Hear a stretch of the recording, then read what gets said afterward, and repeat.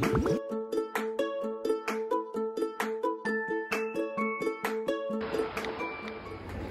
everyone, thank you for checking out this video.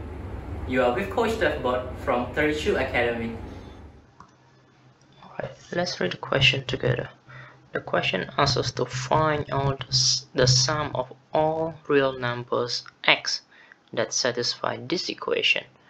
So 3 to the power x minus 27 bracket square plus 5 to the power of x minus 625 bracket square is equal to 3 to the power of x plus 5 to the power of x minus 652 bracket square.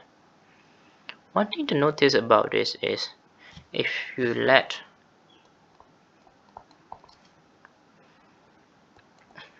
a to be the expression inside the first bracket, which is 3 to the power of x minus 27, and b to be the expression inside the second bracket, which is 5 to the power of x minus 625. Notice that the expression in the third bracket is in fact a plus b.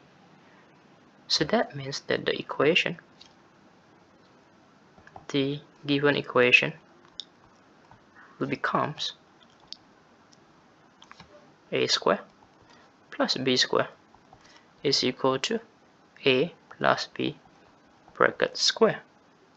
That means that if you expand the a plus b bracket square, you will get a square plus 2ab plus b square.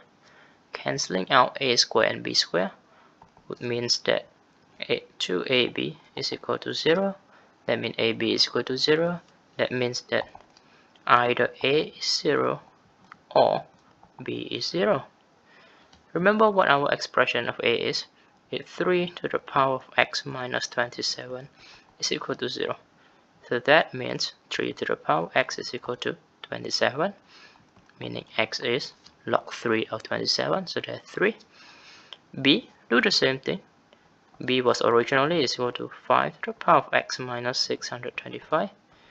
So 5 to the power of x is equal to 625.